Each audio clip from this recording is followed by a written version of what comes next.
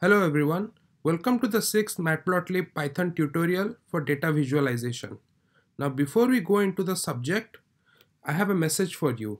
If you really feel my videos are useful and you are learning something, consider subscribing to my channel. It helps as a huge motivation.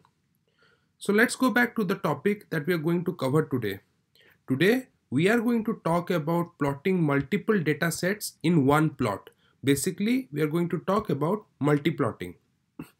So here you can see I have three types of data sets here, or basically let's say three lists here. One is the YouTube views, y underscore views, then I have the Facebook views, f underscore views, and then I have the Twitter views, t underscore views. Now I want to plot all three data sets for the same day number on the same plot. So how am I going to do it?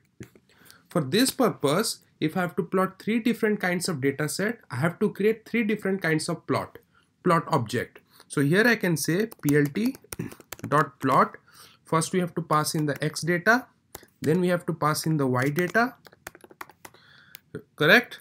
And then I can say label equal to YouTube views, right? Now let me copy paste this again. So here instead of we have already passed in y underscore views, now let's pass in f underscore views and we'll call it Facebook views. And here in the third one we'll say t underscore views, which basically is the Twitter views, and we'll change the label as well. Now here we see now everything else is the same. plt.x label day, plt.y label views, daily views for marketing channels, everything is correct. So let's go ahead and run this code. So here you can see basically Matplotlib has generated this really zigzag kind of plot. I mean, it's not Matplotlib's fault. I gave the data like that. Anyway, it's just example data. So we just want to visualize how Matplotlib basically works, and in this case how plotting multiple data sets in one plot can look like. Also, because of our legends, we know blue is the YouTube views, orange is the Facebook views, and green is the Twitter views. Let's just go ahead and add some markers. So here I can say marker. Let's just add circular marker, and we'll say marker face color equal to I think it was green, right? Let's just check it again. It was blue.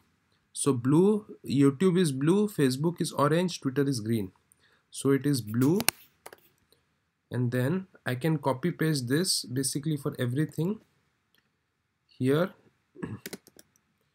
And then this should be orange, so I can change it here, or I can just mention orange, and then here is green. So let's go ahead and run this. So right, so now we see that we have YouTube views with the markers, we have Facebook views with the markers. Basically these data points are the views for this day, for the third day, and we have our Twitter views. So thank you guys for watching this tutorial. I hope you learned how to plot different data sets in one plot